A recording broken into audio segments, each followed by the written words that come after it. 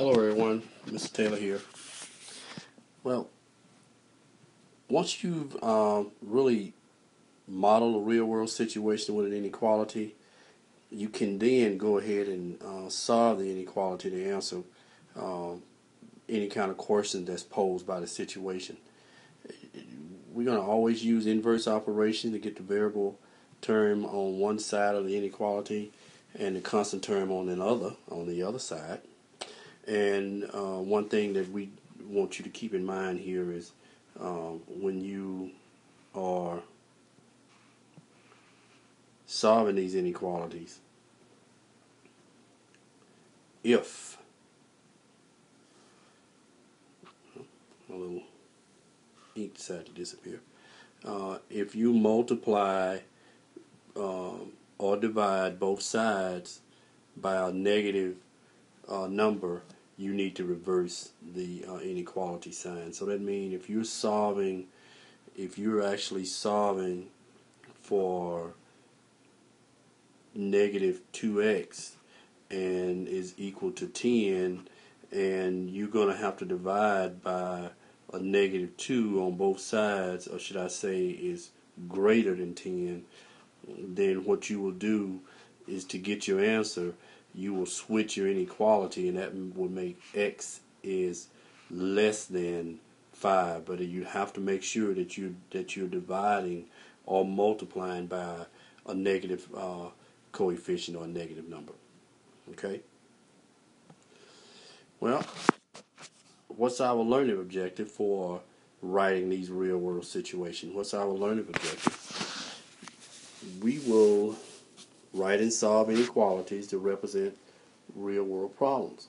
This is 11.3.1, or should I say example 1. Same vocabulary that I want you guys to really be good with. Coefficient, that is the number that is multiplied by a variable in an algebraic expression. And a constant is the number without a variable. And an inequality is a mathematical sentence that shows the relationship between quantities that are not equal.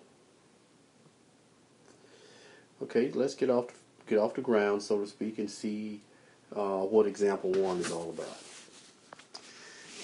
So it tells us that a yellow hot air balloon is 100 feet off the ground and is rising at a rate of 8 feet per second. Okay, an orange hot air balloon is 160 feet off the ground and rising at a rate of 5 feet per second. So the inequality says, or the situation says, well, after how long will a yellow balloon be higher than the orange balloon? So that means, when is it going to make up those 60 feet and supersede it?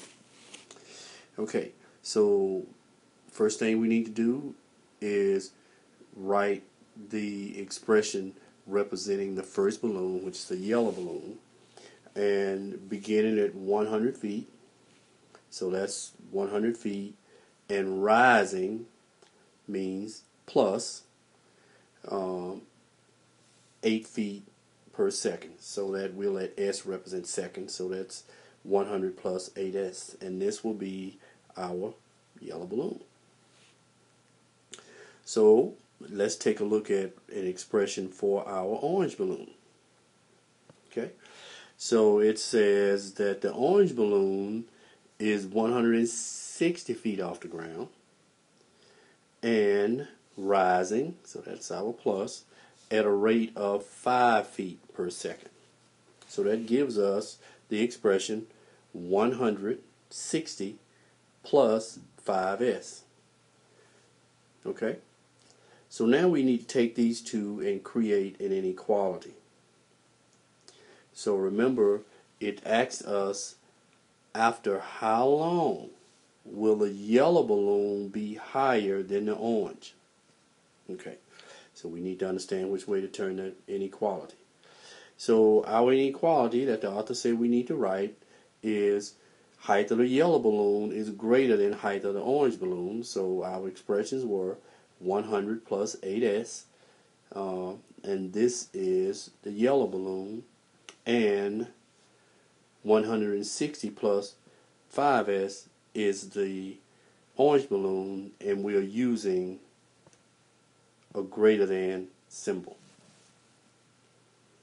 Okay, so now let's do what it said we need to do here, which is solve the inequality.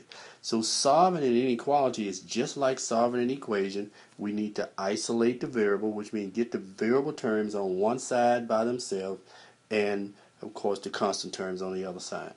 So here I want to make sure I don't get a negative variable term, and I look at and compare 5 and 8, and of course 8 is larger, so let's subtract 5 and take it over to the left of the inequality sign. So when I do so, starting on the right, subtracting 5s, I'm going to get my 0 pair, and that's going to leave me with 160 to bring down on the right side, put my inequality sign, and I'm looking at now subtracting 5 from 8, and that's going to give me 3s, then bring down my 100. Okay, so my statement now says 100 plus 3s is greater than 160. So this is a new statement. So what I want to do now is to get my constant terms on one side. So that means I need to subtract 100 because that is a positive 100.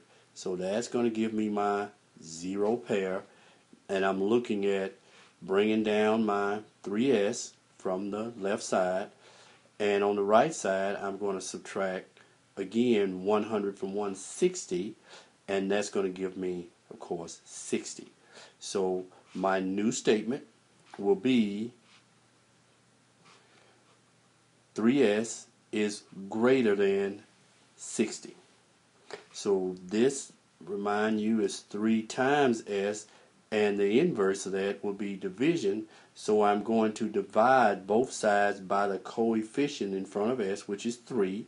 So 3 goes into 3 1s time, and here 3 goes into 60 20 times. So what I'm left with is s is greater than 20. And since s is, and let me make that a better looking 2 for us here. There you go. So that tells us that the yellow balloon will be higher than the orange balloon after 20 seconds.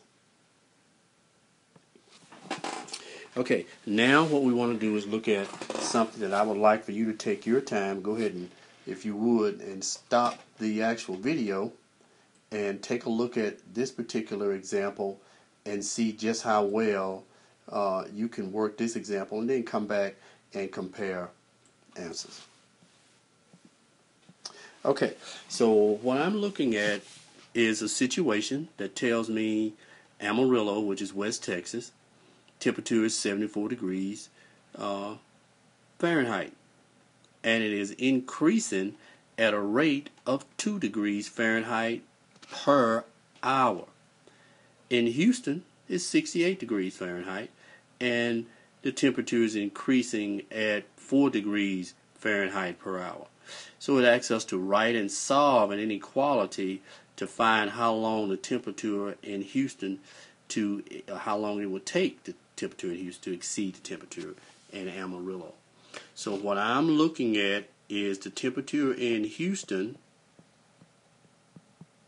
being greater than the temperature in Amarillo.